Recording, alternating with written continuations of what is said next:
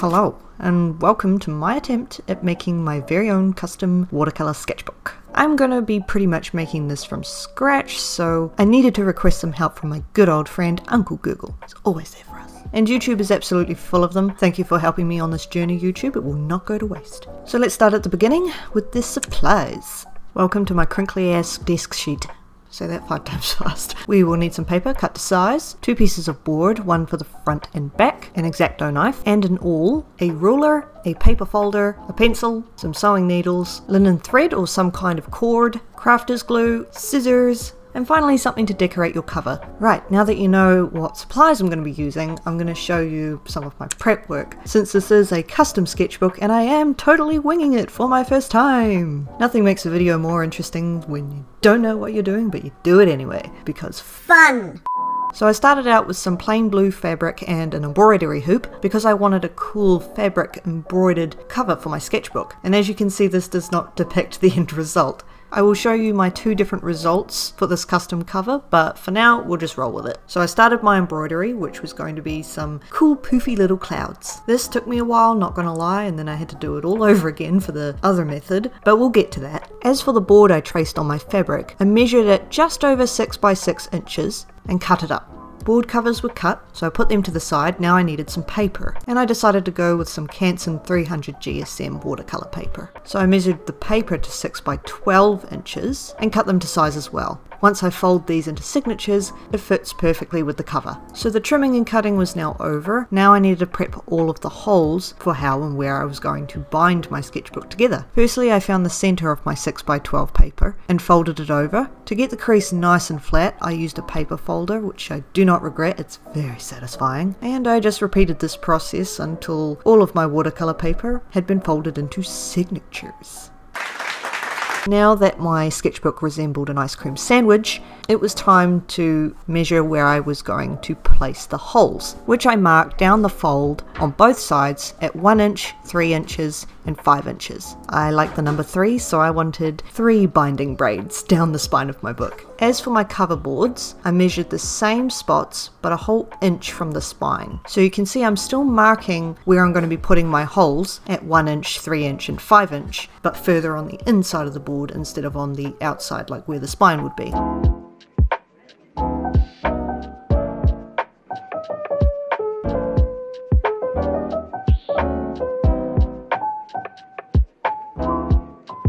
I now wanted to prepare my embroidered cover for gluing, so I put a layer of Mod Podge down on the back side of my embroidery. Now I made a little bit of a mistake of oversaturating it with glue, but we'll come back to that in a bit. Moving on to the hole punching, I have myself an awl to poke the holes through.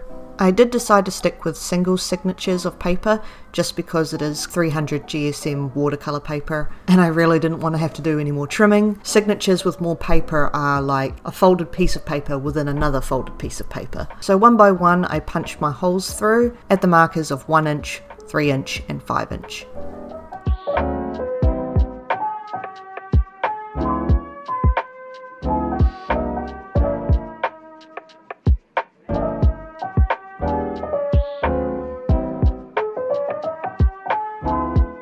I repeated the exact same thing with the boards, poking the holes through where I had marked it earlier.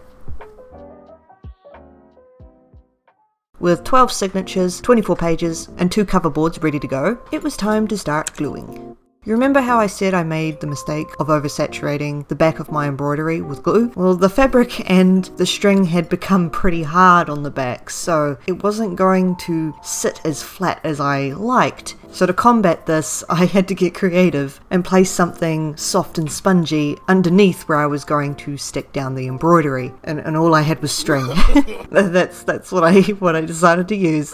I don't know why my dumbass didn't think that, you know, putting down lots and lots of glue would make everything less soft and bouncy, but never mind. This is just the first method, and I could have done it so much better.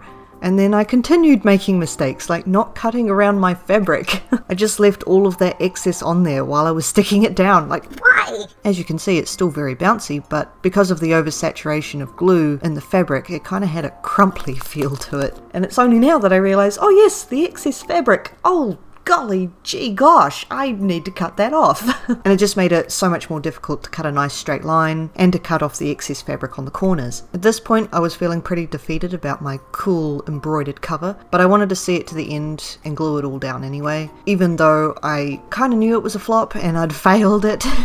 So unhappy with that result, we have now unlocked the special edition sewing method. So I had to do all the embroidery again, only this time I chose a checkered blue instead of the plain blue fabric. I just thought it might look a little bit cuter, and I have no regrets. I think it looks absolutely adorable and I can't stop touching the little clouds. And here we are back at the beginning. I'm back to where I already was, with 2 boards cut and prepped and 2 pieces of fabric, this time cut with a whole extra square on one side so that I can fold it in half and sew it together. Essentially we're going to make a sleeve for our board covers. So I've cut it so that there's a little bit of excess fabric around the outside, and I place my board down and mark where I'm going to sew. So I get out some white upholstery thread and begin sewing from one mark to the other. Because this is checkered fabric, it actually made it a lot easier to make sure that my lines were straight. I'm kind of impatient when it comes to sewing, so you can probably do this much tighter and much better than what I did. Otherwise, if you have a sewing machine, then yeah, I recommend you use that. So I sew both ends, tie a knot, leaving just one end unsewn. So you should have something looking like this, and then you turn it inside out, and voila! You have a sleeve for your cover. Now if you've marked it well, taking into account the thickness of the board and everything like that, then it should fit pretty tight. Now all we have to do is sew up the open end and try to make it look as neat as possible.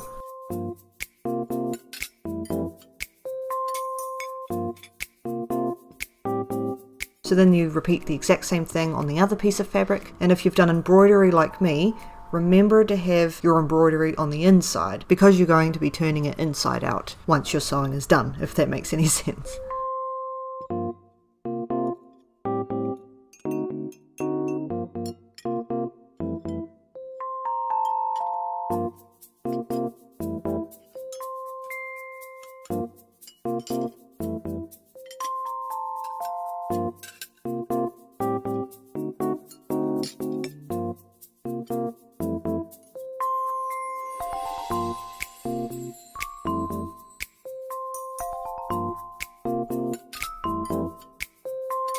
Now with our fabric covers complete, you can see how much better the second method looks in comparison to the glued method.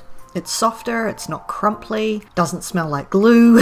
It feels and looks better overall, so I would definitely go for the sewing method over the gluing if you were to do something similar to me. Okay, it's been a long ass journey, but we've finally reached the final step of binding. Oh my gosh, it's taken me forever. So I've lined everything up and poked holes through the covers again, and we're going to be starting with the bottom cover of the sketchbook and working our way up. So I grab out this really nice steel blue linen thread. You want something a bit more sturdy to bind your book together, so from what I read, linen thread is good, otherwise waxed cord is also an option.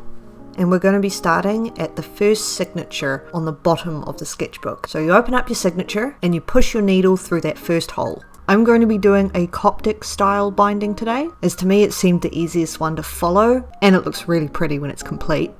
I then took my needle underneath and through the hole in the cover and pull through. I pull this thread as tight as I can without ripping anything, and then I push my needle through the little loop I've created, and I pull that all the way through until it's nice and tight. This is how it looks on the other side. So again, I'm just making sure everything's nice and tight without ripping anything, and I go back in through that same hole in the signature. And then it's on to the next hole. So again, pull it through the hole, push your needle through the cover, wrap it around and push it through the loop you've created, pull it tight and back through the hole we came through.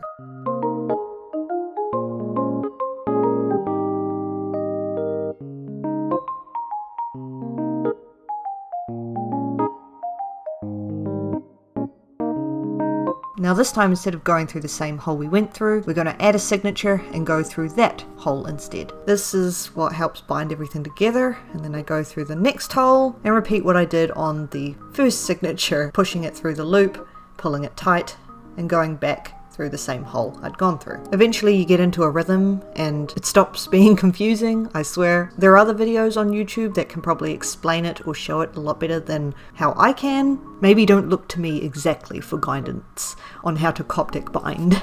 Because this was my first time. Also a little tip I learned, if you can't push it through the loop, just push it through the space between the signatures. It's a bit more fiddly, but it's easier than forcibly trying to push your needle through a really tight loop.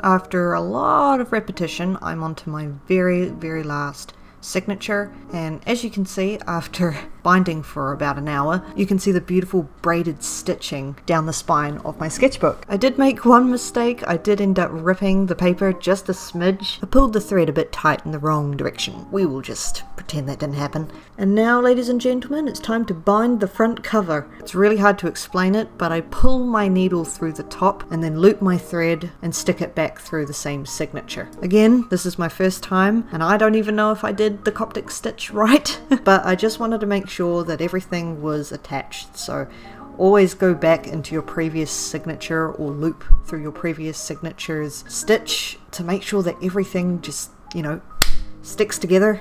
So I tie a knot, cut it off, and we're done. I made my very own custom embroidered sketchbook all on my own.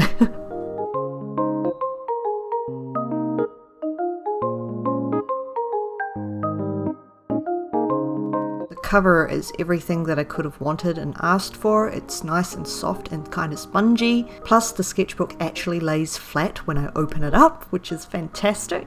All in all, I'm absolutely stoked with the result. As an illustrator and artist, sketchbooks are a very special tool to have, so it's kind of crazy to think I have my very own handmade one. Please like the video if you enjoyed it, and don't forget to subscribe for more content like this. Anyway, you guys take it easy, stay real, and I will see you all in the next video. Bye!